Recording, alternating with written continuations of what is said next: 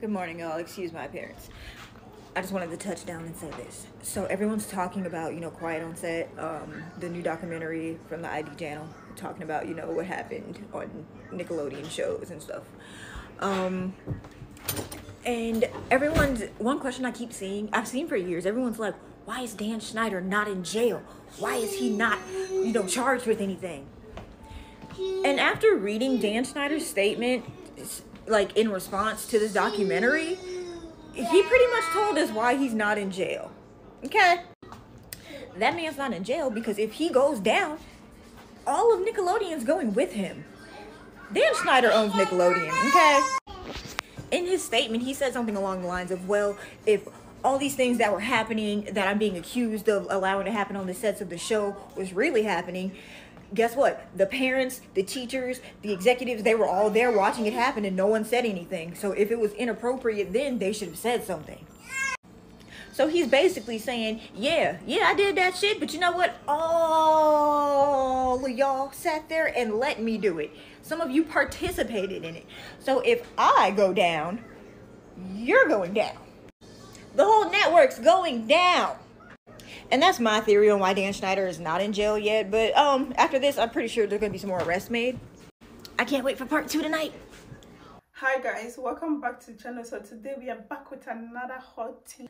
Hi guys, welcome back to the channel. So today's video we are talking about the new documentary Quiet on Set. So this series actually let me know, or like it really put things in perspective to the fact that kids are literally the people, like the most weak people in our societies, in a sense that they don't get protection or anything like that. When she talks about like the life these kids actors go through while they're on set and the abuse of their producers and their executives. So we're gonna go ahead and listen to what other creators have to say about this topic, and then we come back and hear my thought on what I have to say about this. Do you also find it crazy that Drake Bell, who went through some really horrific trauma, and I really hope that he can find peace. I hope that everybody else who dealt with that can find peace, and I hope that the people who victimized him and his coworkers rot, truly. But isn't it crazy that he took that pain that was inflicted upon him and he turned around and did it to somebody else later on? And this is not something that just happened with Drake Bell. I feel like there is a psychological phenomenon, and you can watch a couple episodes of SVU and see this as well, that people who are victims are blinded by their own victimization to the point where they inflict it on somebody else, and either they don't realize it or they're using it as some type of justification. I don't know. And you can see this not only on an individual scale, you can see this on a mass scale, on a governmental scale, if you will. There are entire groups of people, historically and now, that have gone through some of the worst, most disgusting trauma and destruction that any human could possibly imagine. Worse than what you could imagine. And they are victims of that, but they turned around and they did it to somebody else. Does that make them any less of a victim? Is Drake Bell less of a victim because he did it to somebody else? Absolutely not. But I think sometimes the rest of humanity, the people who aren't dealing with that, feel so much sympathy and empathy for these people, for these groups of people, that they give an excuse for them to do it to someone else. And I don't think that that's right. Drake Bell deserves healing.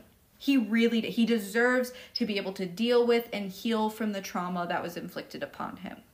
But he still doesn't get an excuse to do it to somebody else. And he must deal with the consequences of that situation because the person that he victimized, they're dealing with it, right? We cannot live in a world where we allow a victim to victimize, where we feel so bad for them that we just let them run rampant and do whatever they want and continue the chain that is being created. I wanted to talk about this really disturbing video that was on Dan Schneider's YouTube channel that I just don't feel like people talk about enough. It wasn't featured in the documentary, and I don't believe it's on his YouTube channel anymore, but I just want y'all to see for yourselves. All right, let's watch.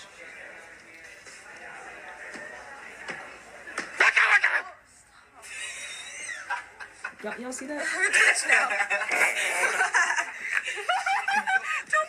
So do y'all see how her first reaction was just anger?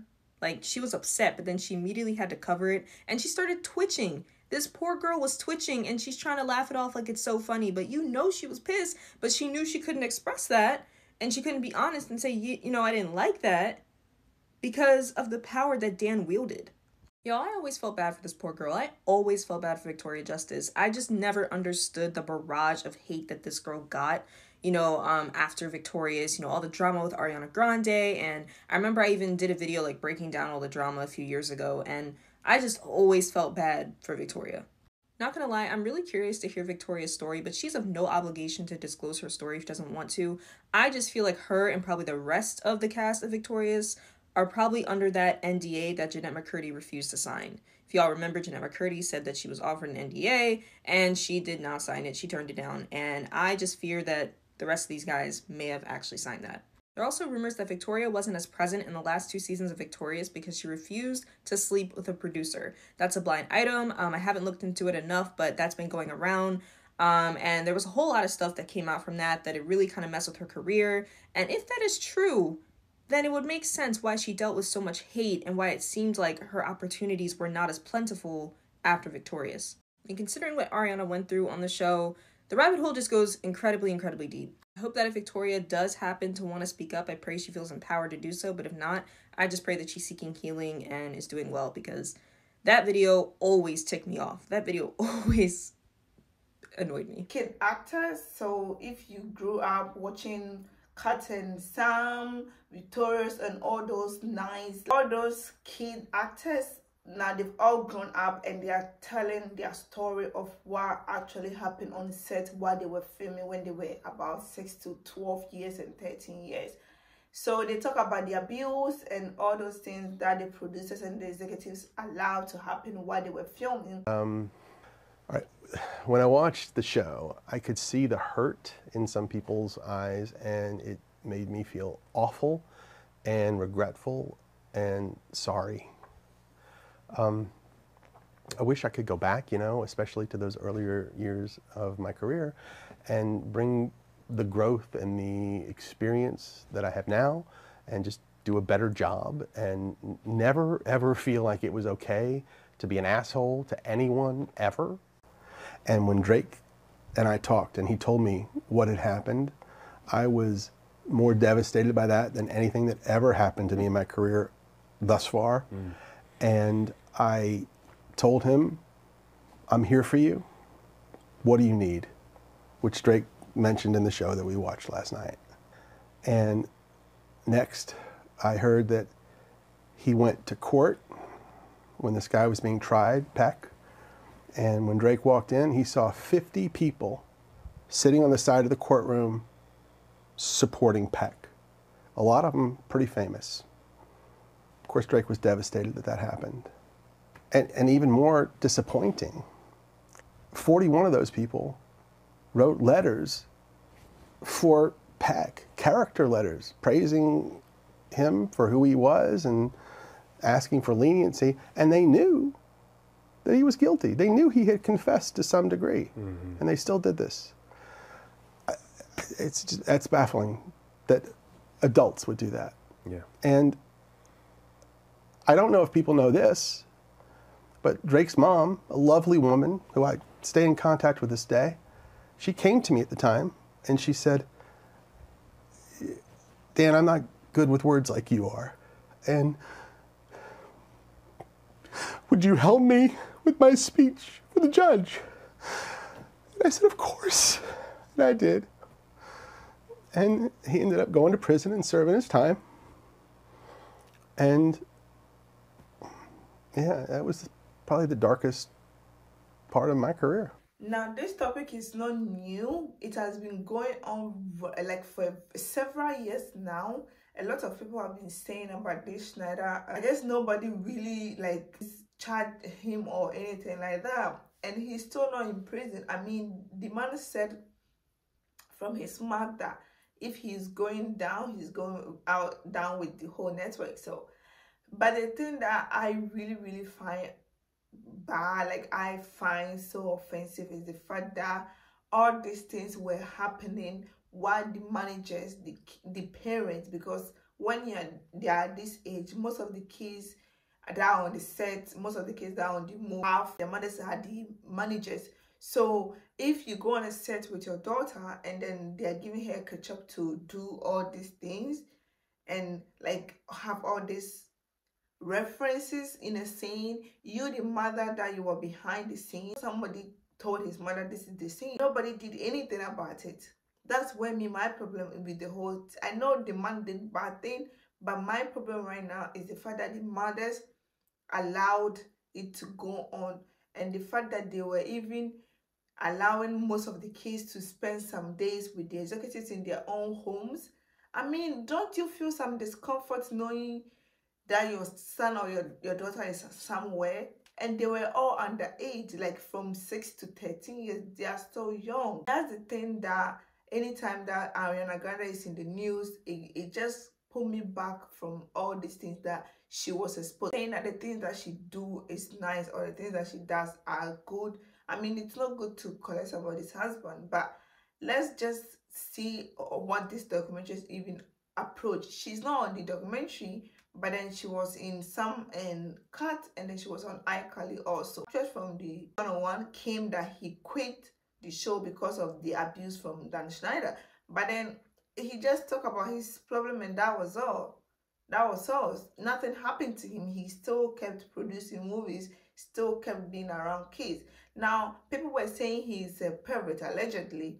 I've not confirmed anything like that, but people were saying he has a foot fetish, because most of these I-101 and then Victorious and kind of some, you can see like some similarities in the scenes whereby like most of them are playing with their feet. There's a lot of feet going on in the scenes, which is so weird. And the thing that I also think about is that I watched most of the movies growing up, and I don't remember seeing them. Is it not weird?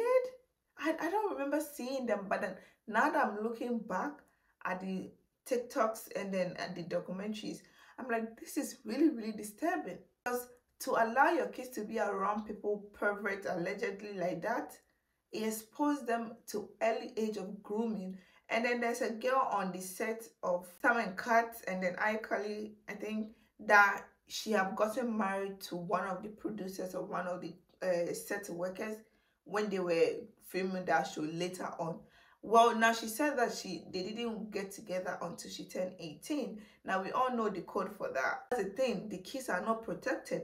So all these men groom them, and then they end up wifing them, and then they go out in the world to be miserable, and then start doing things like that. After watching the Quiet on Set documentary, seeing what they allowed in Victorious, it makes Elizabeth's relationship with her husband who worked on the set even more alarming. So her husband, if you don't know, it was like the music composer for that show, Sam & Cat, and he's worked with Dan Schnneider for years. They're very good friends. Now, he saw her growing up. So he saw her on set when she was like 15, 16. And she claimed she was always infatuated with him and always had a crush on him, but that nothing happened until she turned 18. Now, after watching the documentary last night, is that true? I don't know. I always mention, because he's in his 50s, age gap relationships are weird when you knew that person as a teen. It's different if you're like 27 and you met when you're 27, you're 50 or whatever. But no, he worked with her on the show when all this stuff was going on, right? Not to mention, he's super cool with Dan Schnneider. Now, Elizabeth doesn't talk on the documentary at all. Actually, no one from Victorious speaks out, but they do show the clips. And you can argue that Victorious probably had the most amount of, wow, that's a kid's show and that's in there? So, wow. He have apologized sincerely. And then me watching the apology, you can really see that he is actually like sorry, because like I said, maybe it's some conscious thing that were happening to him, and he was not really aware of the things that he was doing. So when this documentaries came out, and then he looked back, because sometimes when things are happening around you at the moment, you don't really notice until you are doing the playbacks, and then you know that, oh, this is a bad thing, this doesn't look good. But then I really want him to apologize again to the kids personally. And then everybody is saying why he's having gone to prison. The man is not going to prison. We all know that for sure, because if he decides to go to prison, he will not want to go alone. And he said it himself that if he's going, down, he's going down with the whole network, because it wasn't only him that was producing the movies. There were people involved. There were executives, there were vice executives, there were screen coordinators, talent coordinators, set designers. All these people come together to make a movie. So maybe his face is now on the billboard with all these accusations, but then he's not the only person that had a hand in it. Everybody in the network had a hand in it. So I will get the fact that he's saying that if he go down, he's going down with everybody, because he's not the only person that have to go down for certain things like this. Because when he did his part, I'm sure there's another person that had to approve the work for the work to be approved. Now, I don't really blame him that much. I've already said it. I don't really blame him that much. I blame the parent for allowing this to go through. First of all, the kids are busting out their ass working, which in a certain way is child labor. Your kids are not supposed to work and feed you, but then they are doing it. So the only thing that you could give these kids is protection, and then the children, their parents fail them. The parents really, really fail them. I mean, sometimes the fame and the money cloud our judgment, and then they blind us to see certain things. But then to talk of it after all these years, and then I saw another post, I think on Instagram, where one of the mothers from the victims were siding with the man, like were siding with Schnneider about the fact that all the things that he did his work and all those things. That's what I'm saying. So such a parent like that, no, do you think even if he went to see somebody like intentionally making his son or his daughter to do bad things, like to do acts like this, you think he's gonna say anything about it? He's not gonna say anything about it, because he wants his son to be in the limelight, and then there's a cost that you have to pay. That's the thing, there's a cost that you have to pay to be inside this Hollywood, and nobody talk about the dark side. This is one of the dark side. So you have to be morally like strong to be in this work. Like, it's not easy. And then they end up, all these boys that have gone through this like situation, they grow up and then they become pervert too. They become like the abusers. Because since they were exposed to it as a kid, and they don't go through therapy, start healing themselves, talking about it, knowing, realizing that this was the things that were done to me when I was a kid, and it's really, really bad, and then work on it, heal, they will grow up and be like the same person that they abuse them. So if these people are bold enough to talk about it, I feel like all the parents of these adults, they are not adults, but the thing happened to them when they were kids. So let me know what you guys think about this video and what he did. Is it right? Is it wrong? We are all here to share our opinions. And as always, you can leave your opinions only in the comment section. We can all agree to disagree. See you in the next one.